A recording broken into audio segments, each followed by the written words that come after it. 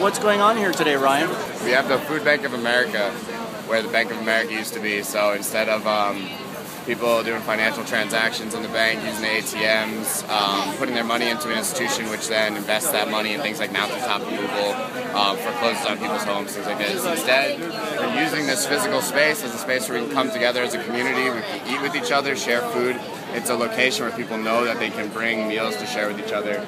And we think that's a lot better use of space for this area than the Bank of America. And I think you can see just from the difference in how many people are here versus how many people visit this ATM when it's just an ATM or visit this bank when it's just a bank really shows the community support seems to be for food and for community, not for banking and for world trades.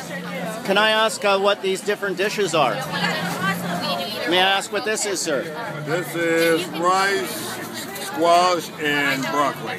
Thank you very much. Hi, Megan. Hi. What's this dish? Can you please tell me? Yeah, this dish is a beautiful pasta dish with a homemade puttanesca bread sauce. It also has some eggplant, completely vegetarian, made by someone that's damaged from Italy, so it's truly Italian. Wow. Yeah, and then this is a beautiful salad. It looks really good. Broccoli, cabbage, tomatoes, some apple. You know, pretty much we're trying to create delicious and nutritious meals. All of this was donated by co-ops, cooperative grocery stores.